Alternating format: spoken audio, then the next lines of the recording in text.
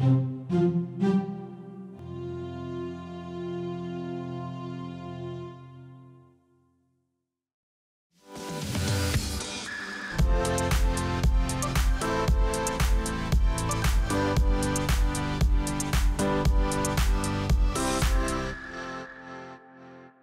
again, I'm Tyler. And I'm Brian. And so on this edition, what we're going to do is talk about the importance of having an automated pass-fail inspection system. There's a lot of people that make fiber scopes out there, but they're not all the same. Tyler, what is the main reason why I'd want to go through and use an automated pass-fail inspection software program?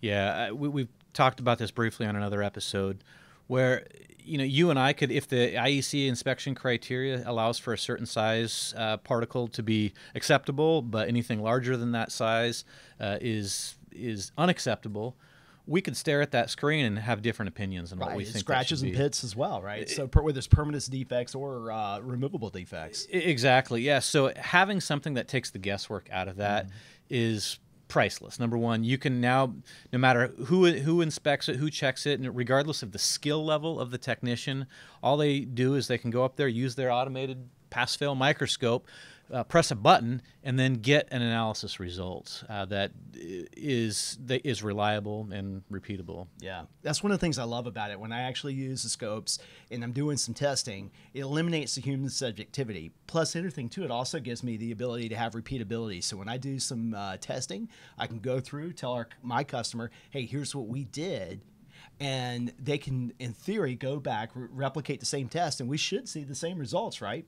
The other thing too, I mean, isn't also having the pass-fail a great way to sort of up your game if you're a contractor that's doing installations? Instant credibility, right? Now you're a contractor, and when you go out and do that installation and that you provide that certification report that says, hey, everything passed, and here's documentation actually showing that all of the end faces of my connectors upon approval of this project are exactly pristine.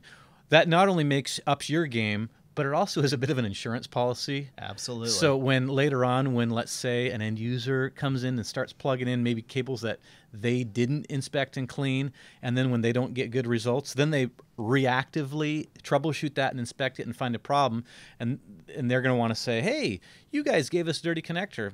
No, according to this report here, that when you signed off on this, I got a picture here that proves that this was in pristine condition when I finished the job. Yeah.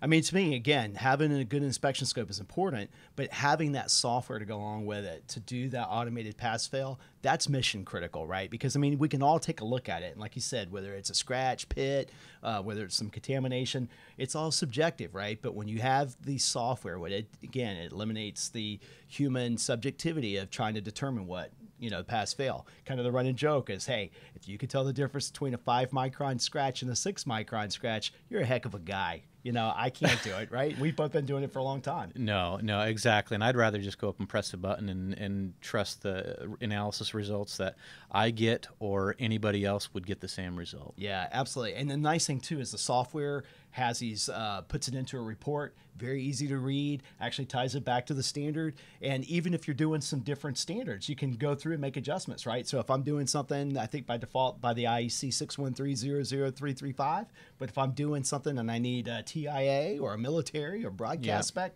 I can change the software too, and it still does the measurements correctly, right? Yeah, and we've got some contractors that really pride themselves on being better than the IEC standards. So they'll say, hey, our criteria is even more strict, and so they'll put in their own acceptance criteria, and that way they know that, hey, here's where the industry benchmark is, here's where ours is, and we've got proof on that certification report that actually shows documentation of all that. It timestamps all of it, so it really does give them a reliable credibility. Yeah, exactly. So anyway, folks, just remember, when you have the automated software, it eliminates the subjectivity.